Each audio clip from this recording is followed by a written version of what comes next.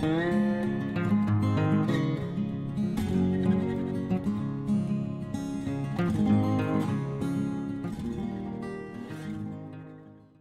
friends, this is Saturday and we just got back a little while ago from the pumpkin patch. It's just the one that Scott and I went to last year. There are bigger ones around. The one that we went to is super close to our house, so that's why we went there. And so I have some footage of that I'll share with you, and I'll show you what we ended up picking up.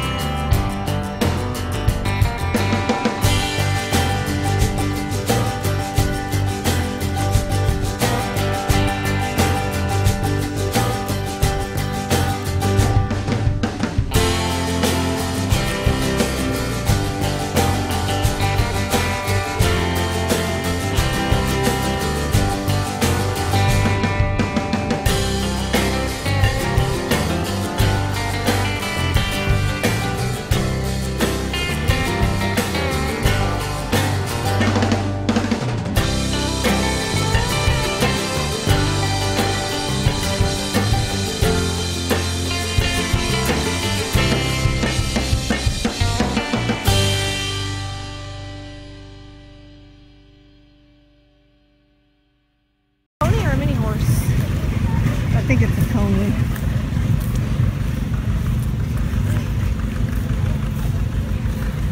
Man, starting to smell some exhaust. Oh, it's from a cannon. Firing pumpkins out of a cannon. I thought I smelled gun smoke powder.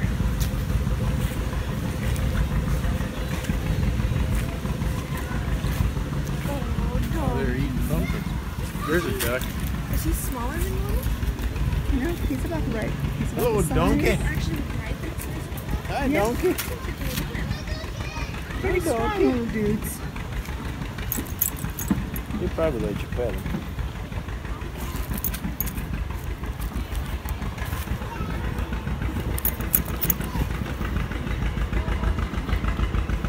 hair's kind of coarse, isn't it? But they're cute.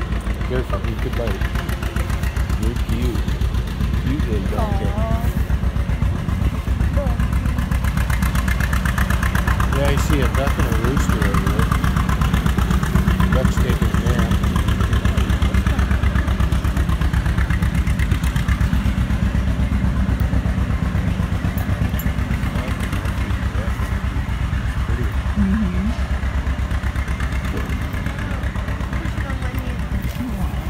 Kind of like Sally.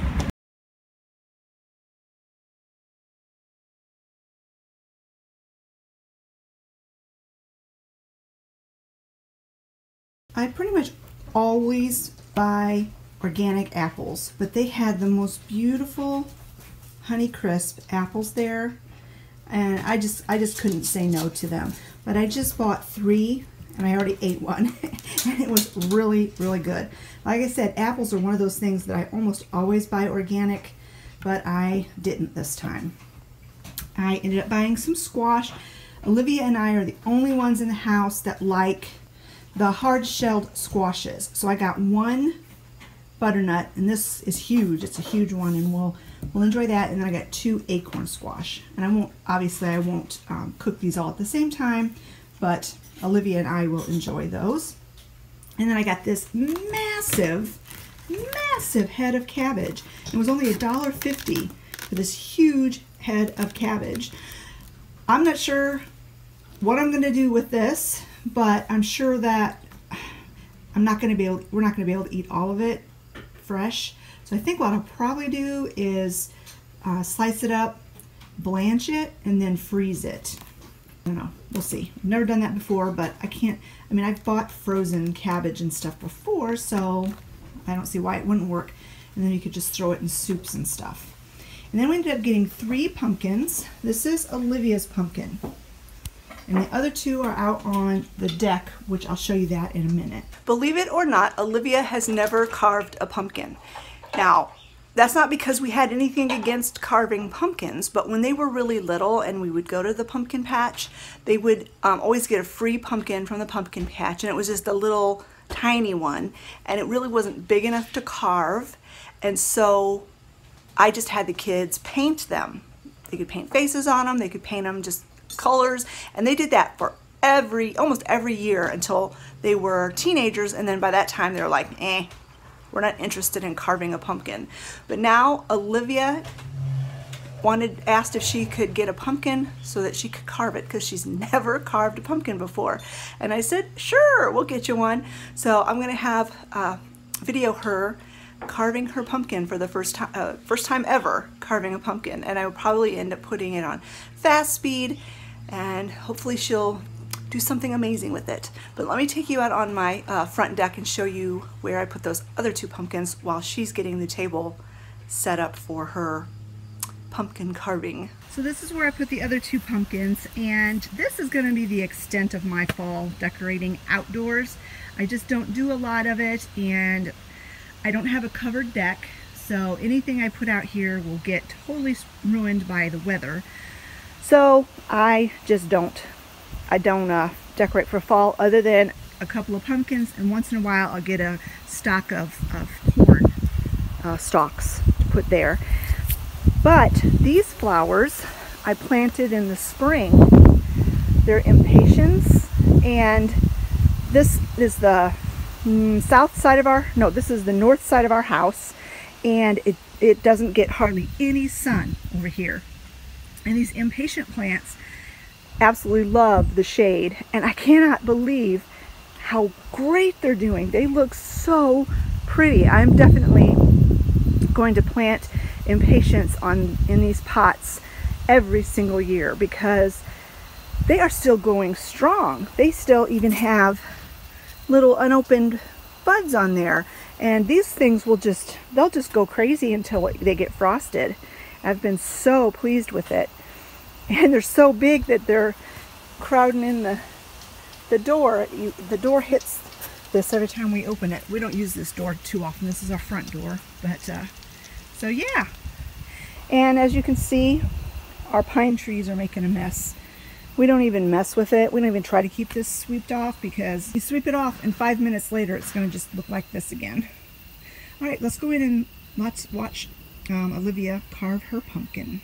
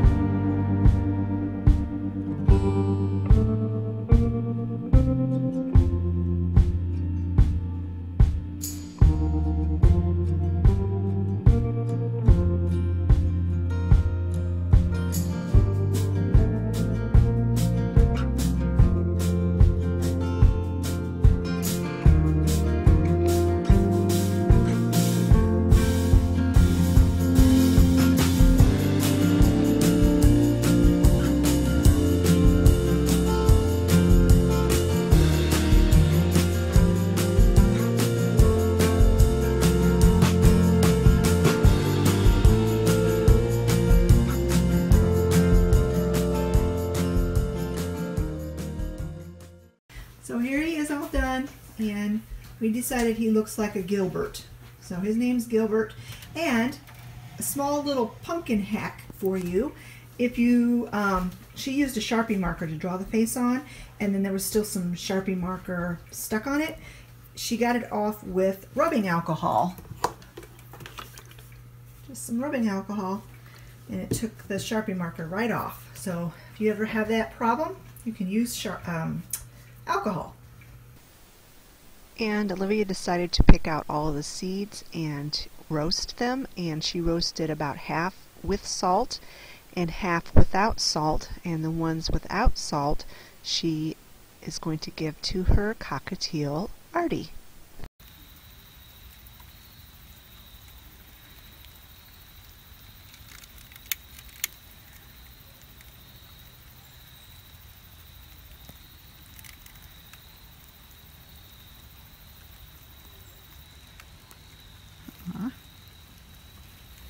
He's glowing. You have to come out here when it's dark. Thanks so much for spending the day with us at the pumpkin patch. We had a great time, and we hope you enjoyed coming along with us. And I hope you enjoyed Olivia's carving of her very first pumpkin. I feel kind of bad that her first pumpkin carving happened when she was 19, but hey, you know what? A whole lot less work for me, because she was independent worker. She could do it all on her own, and I think she did a really good job, and he turned out so cute. Thanks so much for watching, friends, and we'll talk to you later. Bye-bye.